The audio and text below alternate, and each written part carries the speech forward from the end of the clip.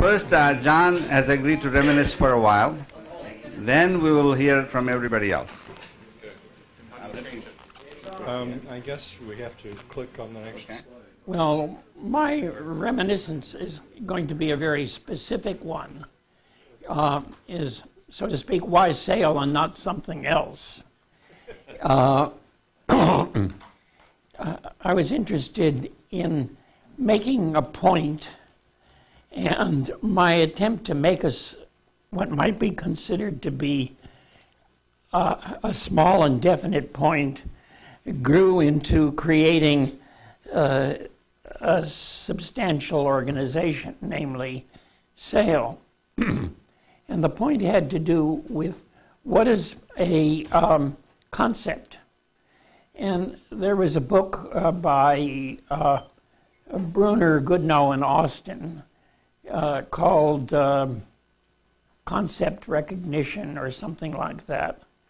But the important thing about the book was its notion of concept, which was a Boolean combination of elementary concepts. That is, a concept could be an A and a B and a not C. And the examples that were given was that well, I don't remember any of the precise examples, except that they tended to be letters of the alphabet, which were a vertical line and a horizontal line and a curve, where elementary concepts were vertical line, horizontal line, and curve. And so this letter had, it did have a vertical line, a horizontal line, and so forth.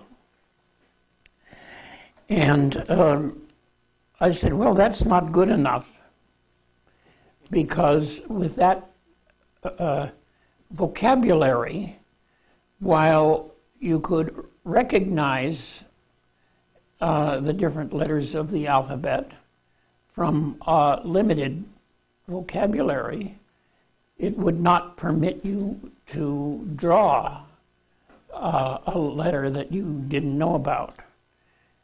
So I introduced the slogan, description and not merely discrimination. And that was said that a concept would be something like a vertical line connected at its middle to a horizontal line segment going to the right, and a combination of that kind. And if you allow that vocabulary, then you can actually, by telling someone that over the telephone, he can draw the object of that given kind. So, and furthermore, can recognize objects that of new kinds that he hasn't heard that way. For example, he can recognize objects and of new kinds. And in trying to do that, then he can recognize objects seen by television cameras. And well, to demonstrate that, you need television cameras and so forth.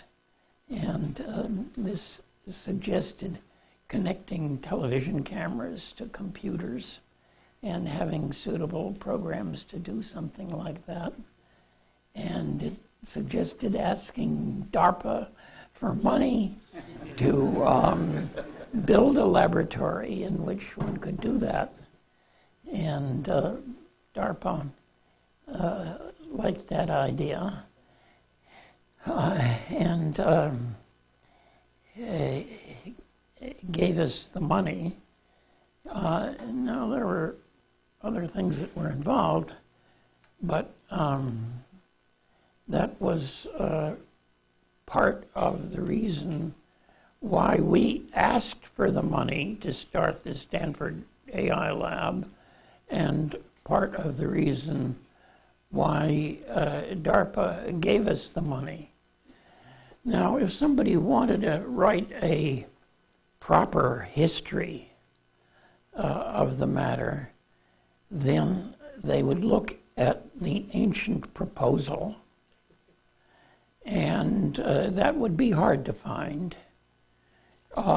Stanford doesn't have any policy of keeping proposals that were funded, and they have an explicit policy at some point of throwing away and destroying proposals that were not funded.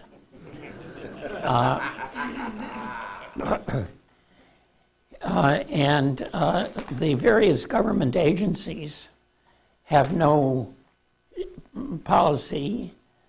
They have a policy. They destroy proposals whenever the office moves from one building to another. But we still got them in the archive. Maybe, if the building that holds the archives moves.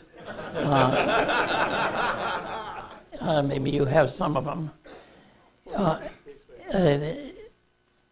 But anybody who wants to write a history of any branch of science would like a history of the proposals as to what the investigators hope to accomplish and what the government hoped to accomplish in funding them.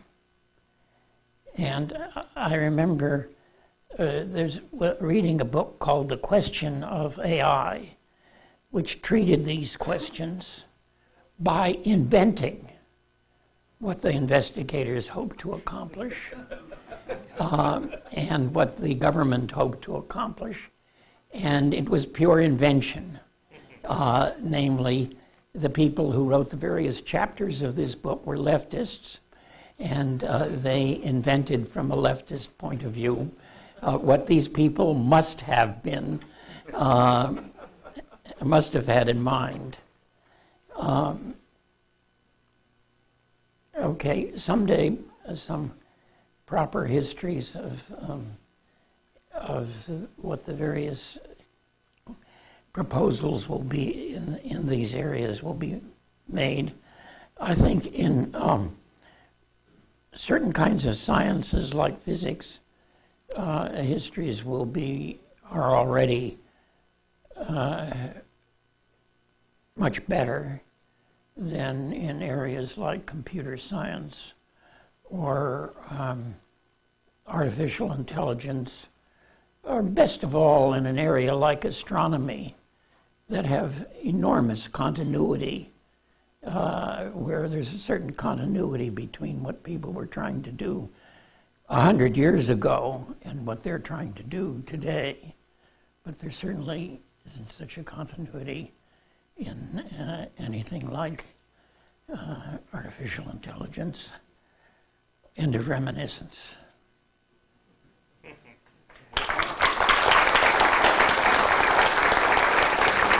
Why are us computer people so bad at keeping records of what we want?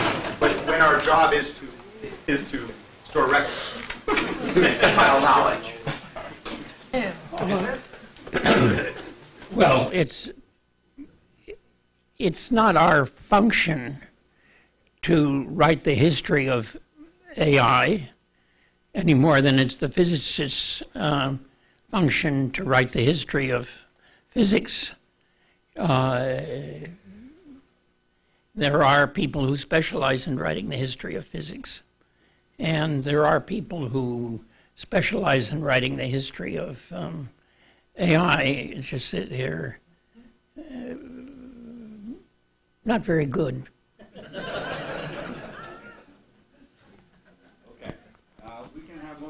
This was an enormous amount of work on Bruce's part. And for example, the MIT AI lab has not managed to do anything like that. Now, Pub has been completely superseded by Tech. And Tech produces much more elegant output. But in one respect, Tech is a substantial backward step from Pub. And that is, Don Knuth said he didn't want a programming language. And what he ended up, he wanted something simple that secretaries would be able to do. And he invented something very simple, but it ended up being elaborated into an extremely bad programming language, namely Tech macros. And while Knuth is almost always extremely elegant, he wasn't in this case. Pub wasn't very elegant either. Well, but the structure of alcohol, structure that Tech had for combining things relative to what Tech has ended up with is it seems to me, is very elegant. Tech is still in standard use by thousands and thousands of people. Yes. It uses the ASCII character set. That really helps. They say Tech is still in use by thousands and thousands of people. What do you have to say to that? Well, no merit. That is, certainly Tech has produces more beautiful output than Pub does. And if you had combined some of the ideas of both of them, it would have been better than either. Yeah. Get the microphone, Don. Don needs to say something now. No, Don Knuth is going to say his rebuttal to your rebuttal. I think you want to record it. No, this isn't a rebuttal. You can't argue aesthetics. But I think the best answer is maybe because a conversation I had with Leland Smith a few minutes ago, and I had just I had occasion to typeset some music, and so it turned out that I used Metapost in order to typeset music, and he said, yeah, if he had a theorem, a paper about mathematics, he would use Score to typeset the mathematics.